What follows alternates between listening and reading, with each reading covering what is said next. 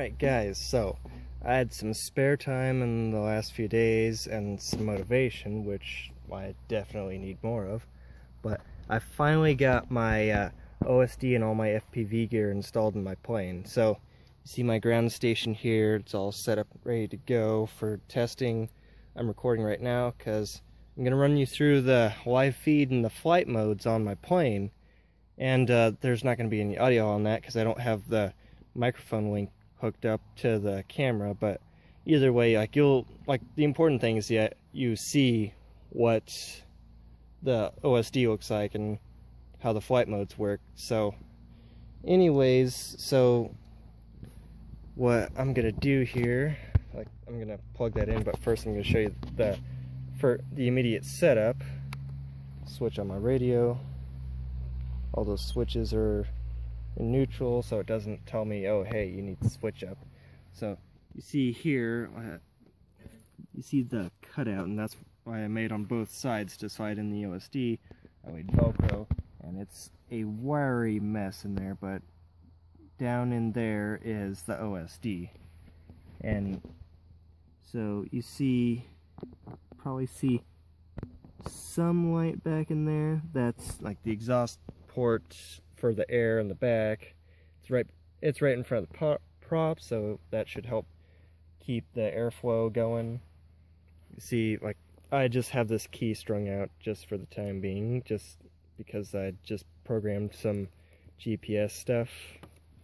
But anyways, so you see here I have the GPS set up to come out here, but there's just enough cable to reach the Velcro. I have it like that for a reason, just in case if the Velcro does come loose. Obviously I'll lay down extra bit of tape when I do a flight, but by this way, it's not gonna come loose and fly back in the prop and just everything gets wrecked. So that's kind of my setup here. So anyways, here I'm gonna, so you see the camera's on.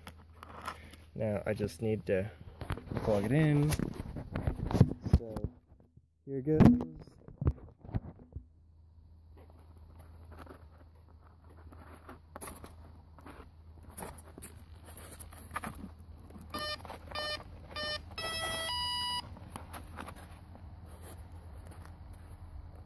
Alright, so see, everything's on. You heard the motor do its initialization. So, oh, by the way, like I mentioned in the last video, I need to program in some rudder mix with my ailerons, and I did it. It's not a whole lot, just enough to help with cornering, help smooth it out. And here, real quick, I'll show you just what my setup is for that and for programming my flight modes.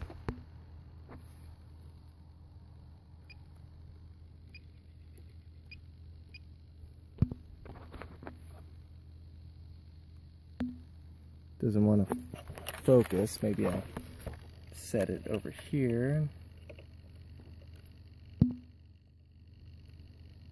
So you see channel 4 is rudder, and I have it set to where I have it set like this to where my input source for control is the aileron, and whenever I use my ailerons, it's gonna exert 40% throw for the rudder channel. You see here P1 and P2 are my potentiometer knobs for my pan and tilt. You see here is my pan and my tilt.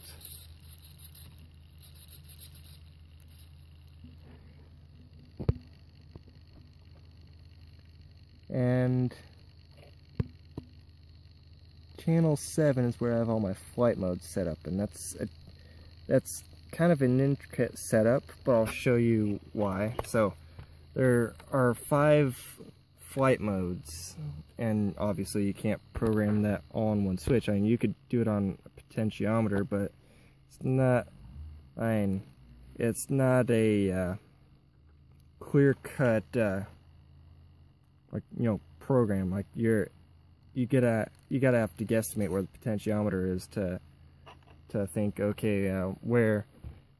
You basically gotta search the channel with the knob till you find it, instead of just flip the switch, you're there. So what I have set up here is like these three switches. All three switches are up. So that is PA. That's like altitude and heading hold, basically like kind of a cruise control.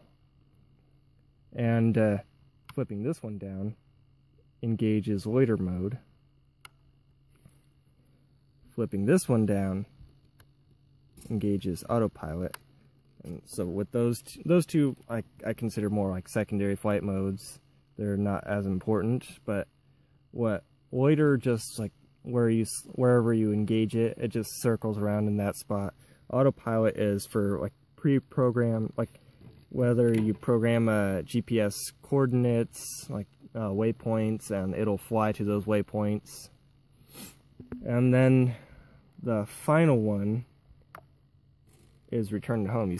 You hear that the servos really kicked in with that one. Basically, just for whatever reason, like whether you engage it whether you actually engage the flight mode, or the battery voltage on the plane drops below the low voltage threshold, or you lose RSSI signal, it hightails the plane right back to where I launched it, basically returning to home.